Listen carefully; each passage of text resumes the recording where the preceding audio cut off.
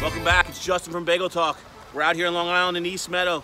You know, we're on the search for the best bagel because we know dough. We want to find out if these bagel guys, do they know dough? We're here rating bagels, plain bagel toast with cream cheese, but I also give you the best insight into the bagel stores. It's an interesting place called Bagels Santa Fe, kind of a weird name. Actually has a religious twist on it, the bagel owners. Good looking place, great looking spreads. They had about 15 plus different varieties of bagels. Everything bagels look real strong, but we're here to see about the dough. Good looking bagel, plain, good color, good texture. We always want to see with the finger. Can the finger fit through the hole? It's a good sign of a bagel. We're gonna pass our finger test. There's a little smell, a little shiny. It's not warm. I did ask for warm bagels a little later in the day. This is our 4th stop of the day, but we're finding out about the dough. Give it a little rip. Didn't hear it crisp, but a bite. It's been there. Wow, a little different flavor to it. It's nice. I'm feeling like. Check this out. We're throwing bagels. My boy Dave O came out for the ride. Say what's up, Dave. Oh.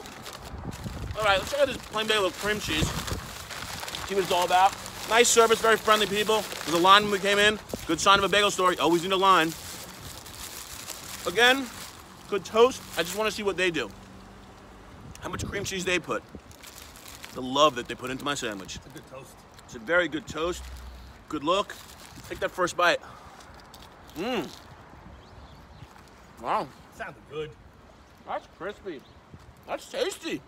You know, we're checking out the Yelp reviews. We want to see who thinks everything is best. This place, we went up against A&S. A little drip. All right. That's good. Well, this is Justin from Bagel Talk. Scale 1 to 10. This bagel's about a 7.8. Maybe even, we're gonna give it an 8. Actually, it's a really good bagel. These guys know what they're doing. You know, we want to find out one thing.